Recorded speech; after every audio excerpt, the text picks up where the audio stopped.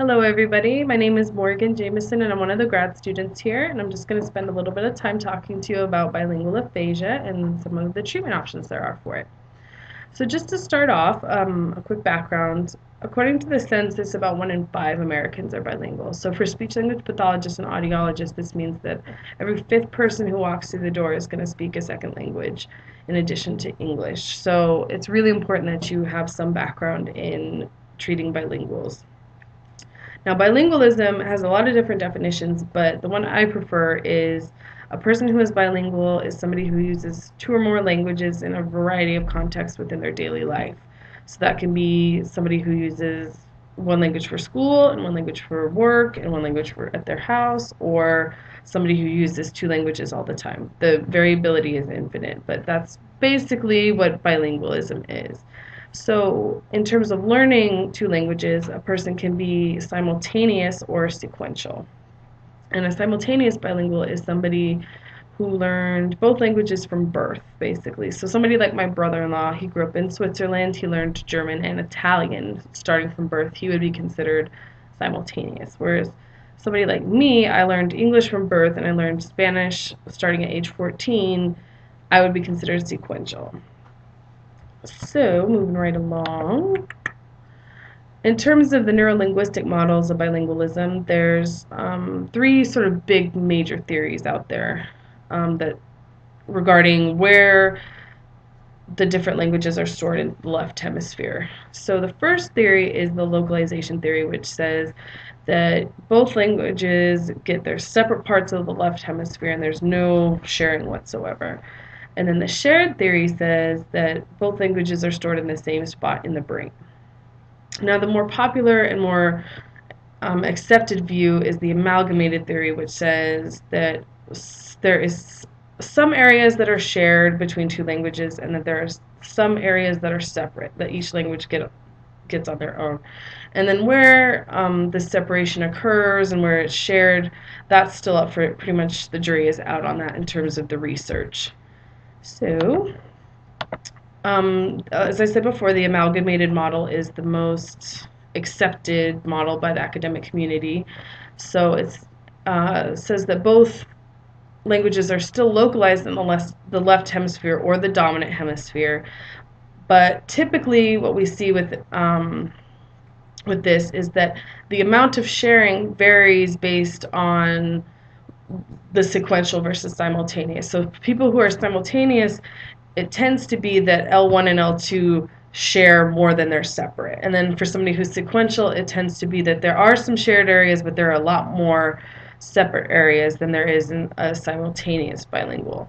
And like I said before, there's still a lot of debate over where the divisions occur. Some argue that it's in morphosyntax, some in semantics, but the jury is still very much out. But in terms of treatment, we tend to use this amalgamated view of the brain, because when something like a stroke happens, it has a big effect on which language is impaired or not. Now, I know that this week the lecture kind of has beaten aphasia to death, so I'm not going to talk too much about the nuts and bolts of aphasia, so I'm going to assume you all have a background on it, but I am going to talk about the recovery patterns in bilingual patients, which you can get some really kooky recovery patterns. So the first one is parallel recovery, which this one's pretty straightforward. So the recovery of languages parallels the premorbid relative abilities. So that means if somebody starts stronger in, let's say, English than they are in Spanish, after they have their stroke, they're still going to be stronger in English than they are in Spanish. So that's parallel recovery. The differential recovery means one language is recovered much better than the other compared to premorbid abilities. So let's say you were equal in Spanish and English before your stroke. Well, afterwards you might be stronger in English than you are in Spanish. So it's kind of one ends up better than the other.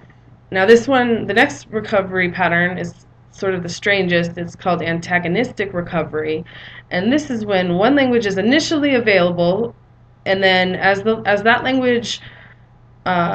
other language starts to recover, then the initially available language starts to decrease. So let's say somebody, after their stroke, they start getting better in English, and English starts showing up again. Well, as you start treating Spanish, then English starts to go back down and disappear, and then Spanish all of a sudden is really good again. And then within antagonistic recovery, you can also see this thing called alternating antagonism, which is when it goes back and forth between, one language gets strong and then the other one gets strong, and then this one gets strong and then this one gets strong again. And this alternating antagonism, it can happen in 24 hours or it can happen over a few months, but it'll just keep on doing that. And then there's blending recovery, which this is a little bit confusing. It kind of sounds like code switching, which in typical bilinguals, code switching is when you mix the two languages, but you do it on purpose and you know what you're doing. In blending recovery, the patient is mixing the languages, but they think they're speaking one language. So if the patient speaks English and Spanish, and they're having a conversation in English, they'll throw in Spanish, but they don't know they're throwing it in, and they don't know that the other person can't understand them. So in this way, it's kind of like Wernicke's aphasia, where the patient knows or thinks that they're speaking intelligibly, but really they're speaking in gibberish, but they have no idea that they're speaking in gibberish. So it's the same thing. They have no idea that they're not speaking the correct language, and they just mix it in intermittently. And then there's selective aphasia, which also can happen in bilinguals, and it's when language loss in one language there's language loss in one language with no measurable deficit in the other. So let's say you speak Japanese and English beforehand, then you remain speaking in English, but Japanese is gone. So that would be selective aphasia. It's like the aphasia picked one language over the other. And then last but not least, there's successive recovery, which means you'll get one language back and then you'll get the second language back. So again, all these are running under that assumption of that amalgamated view, and they kind of support the amalgamated view, because depending on if you're simultaneous or sequential, and depending on where your stroke is and what kind of stroke and what kind of aphasia you're experiencing, if it's transcortical motor or if it's global, then that's when these recovery patterns come in. So if you're stronger in L1 and you have a certain type of aphasia, you might get blending recovery. So it all depends on that.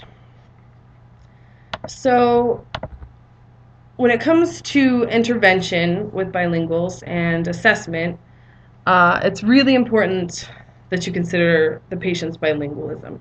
So when you're picking goals, it's really important that you've discussed with the patient how important it is for them to speak each language. So in terms of function, if they work in a job that speaks English, then they might want to work on English more than their other language. Or if they want to be able to talk to their grandkids in their home language, then you might want to work on the home language first. So it's very important that you get sort of a baseline for that. And then when you're doing assessment, it's important to consider how your assessment tools were referenced. So if the norm reference population isn't bilingual, then that test is obviously not going to reflect accurate scores for the patient. So it's really important that you picked assessment tools that have a normed population, that are bilingual, and that are ideally of that culture. So one of these tests is the bilingual aphasia test, and this measures a client's ability to use each language. So it doesn't say anything about loss, but it tells you how much is left over after the stroke. And that's really important to identify before you go on to treatment. So in terms of treatment, the research is really still in its infancy in terms of bilingual aphasia and treatments that target two languages and that promote outcomes generalizing across languages and within a language. But one of the treatment options out there that I find most interesting is when you take a treatment and you target the similarities of the language, because that goes back to the amalgamated view. So you're trying to target the areas in the brain that are shared. So in theory, if a certain skill is left over after a stroke in one language, it should be left over in the other if that's a shared area.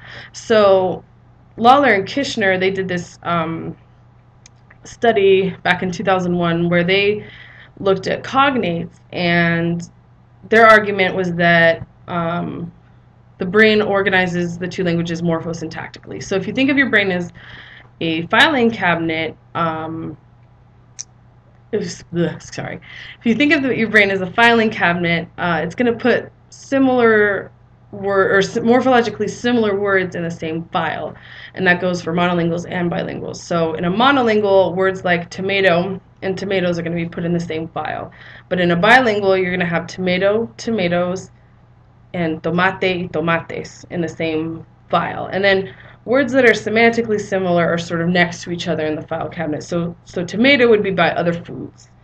So if you think of aphasia, it's like somebody is stealing a file. So in theory, if the file is left behind, then both languages should still be intact there. Like that goes back to the shared view.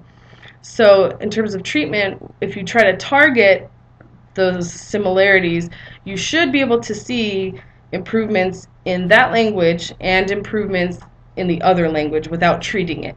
So one good example is Catherine Connor did a study in 2004 where she treated a patient using cognates, which cognates are like tomato and tomate. And the patient did better when you used cognates than when you didn't use cognates. So he got better. She treated him in Spanish, and he got better in Spanish, and then he also got better in English when she used cognates, but not when she didn't. So sort of the take-home message here is that when you're treating bilingual aphasia, it's really a good idea to go after those similarities between languages. And this doesn't just have to be cognates. It can be syntax, it can be semantics. So an example with syntax, if both languages are subject, object, verb, that's something you would want to target in therapy. So I hope this has been helpful, and have a very happy finals week, everybody.